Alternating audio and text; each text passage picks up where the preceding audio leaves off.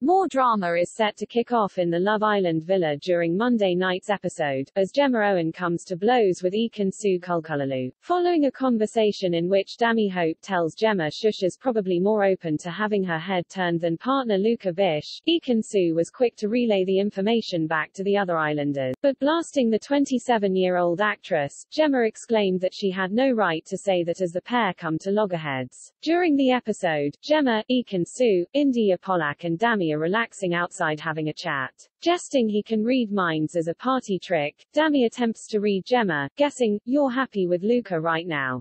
I feel like it would take a lot for your head to turn, but there is a small chance that it probably could if someone really came in that was 100% you. I feel like that is where the confusion would probably come for you because we're not here to play games. I feel like you're still open in a sense, probably more open than Luca." An impressed Gemma agreed with Dami, replying, "Yeah, that was quite impressive.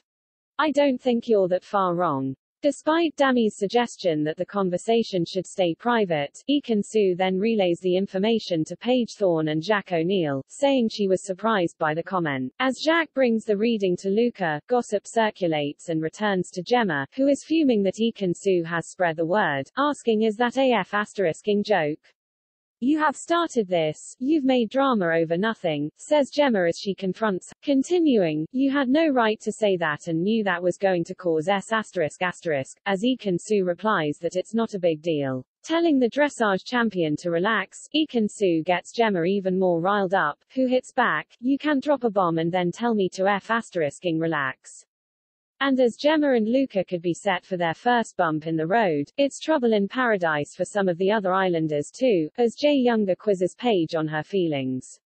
Admitting that he's getting mixed signals from the paramedic, the Edinburgh native explained, "I won't lie, this morning when I woke up I was feeling a bit of mixed signals. If you say you're open to getting to know me, cool, but obviously last night I saw you and Jack had a moment together and I thought maybe it's just a bit too late for me."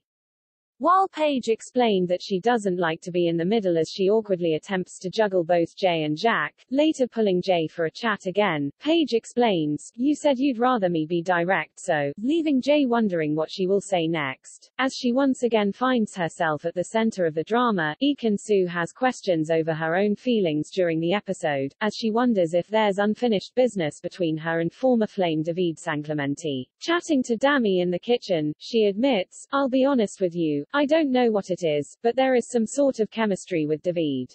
Every time we're together, it's weird, something happens." Pushing for a reunion, Dami replies, "You probably had better chemistry with David then, no? Than what you had with Jay, but obviously Jay just gave you the things that you want. The things that David never did, because it was too early, but maybe if I had waited it could have worked. I keep thinking that, but it's too late now," wonders Ekin-Su.